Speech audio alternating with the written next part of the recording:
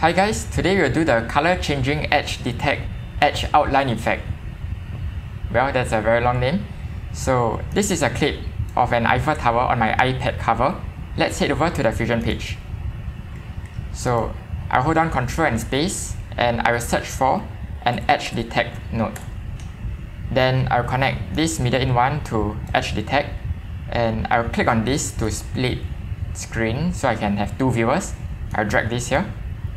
And I will change the mode from RGB edges to grayscale edges. This will allow me to choose the specific color that I want.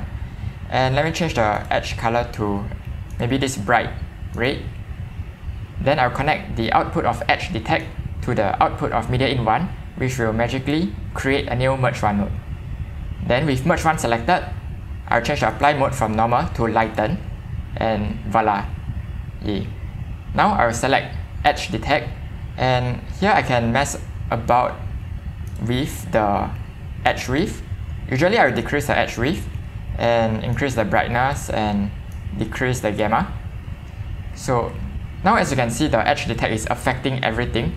What if I want to just affect the Eiffel Tower? Well, we can do that with a polygon. So with edge detect selected, I will add a polygon and I'll draw a shape around the area that I want to target, which is this Eiffel Tower. And now you can see that there's a very harsh and sharp line around the edges. So we'll increase the soft edge to blur that out.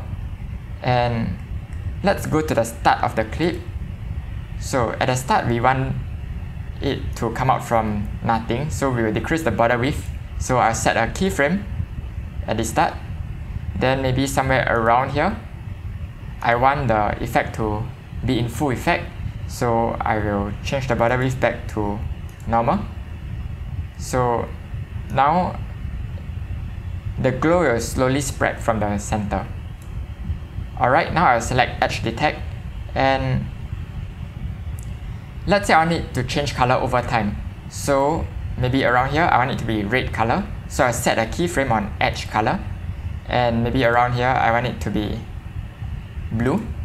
So I will change the edge color to blue, and a keyframe will automatically be added. At here, I want it to be bright green, and maybe at somewhere around the end, I will make it bright yellow. So now it will change color over time. Let me just play it back.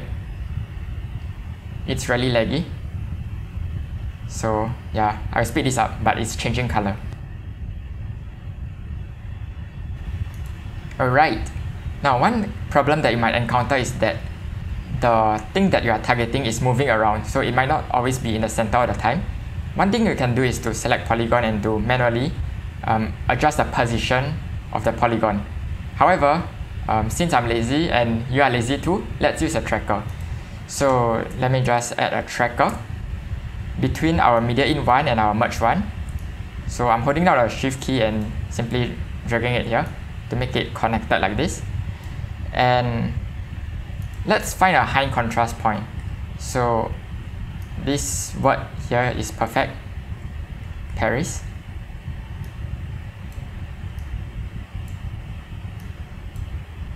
And drag this here. And this dotted line is the searching area of the tracking. Let's just make it small. So then click on this arrow that says track forward from current time. So let's do that.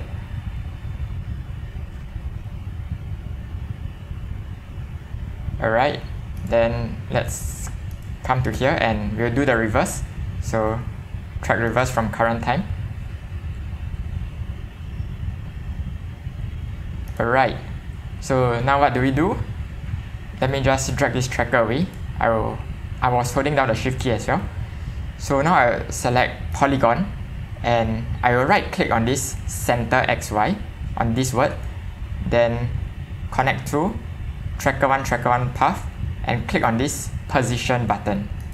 So now the polygon is tracked to the tracker. In essence, it's tracked to the word Paris that we tracked just now, but we want it to track to this bigger Eiffel Tower.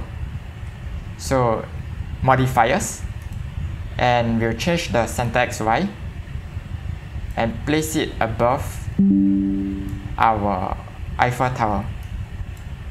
Alright, now we are pretty much done. So let's go back to our edit page and play it back in full screen.